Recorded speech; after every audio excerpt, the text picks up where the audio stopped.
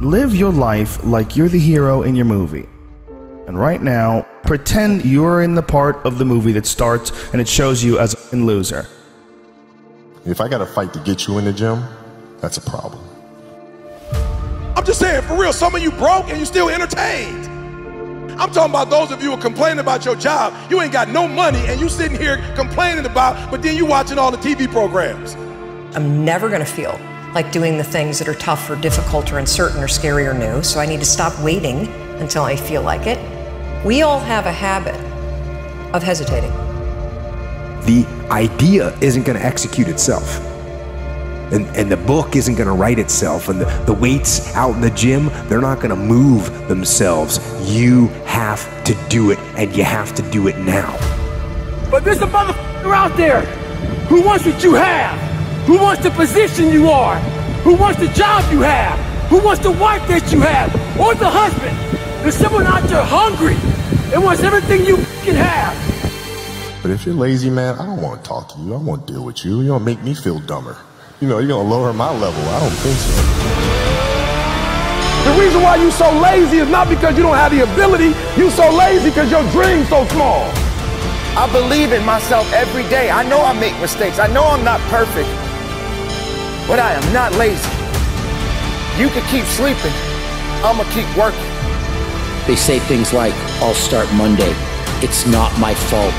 It's not fair. I'm too damn tired. Or my personal favorite, I don't have enough time.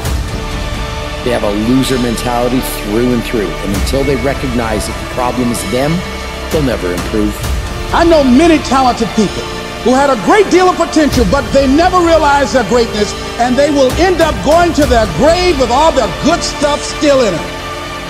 You will be tested, and how you face that test and how you overcome that test determines the rest of your life. You got to have something that is inside you, something that fires you up, something that drives you, something that gives you more power than you've ever had in your life. Your life comes down to your decisions, and if you change your decisions, you will change everything. The best of the best, they don't sleep, they keep working. But what are you gonna do? Where do I start? And when's the best time to start? I have a very simple answer for that. Here and now.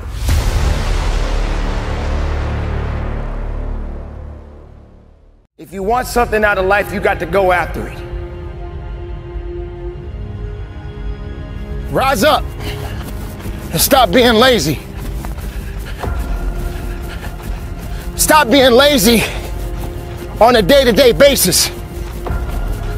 Stop waking up with the wrong attitude.